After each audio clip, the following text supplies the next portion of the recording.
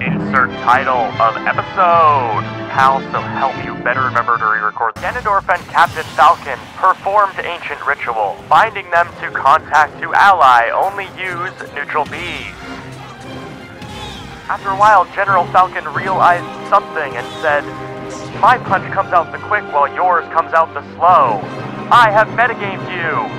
And then Ganondorf was punched again and again. He could not retaliate because his hand was slow.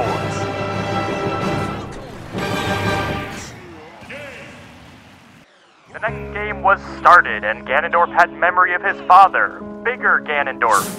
Ganondorf said to his father, who was standing before him, "Ganondad, I am hurt by Hylian children who have better wind."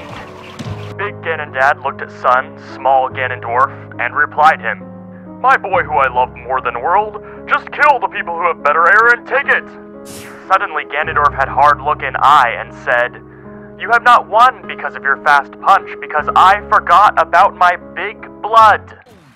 And so Ganondorf got punched quick, but this time he stood where he was and punched Chancellor Falcon with his big arm.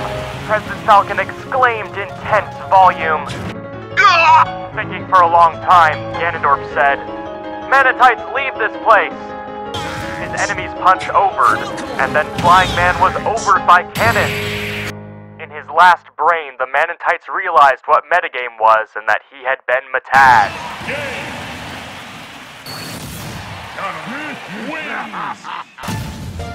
Then Ganondorf got on motorcycle and biked real fast out to Hyrule Castle so he could kill the people and take their win to be his win because they would be dead. To be continued?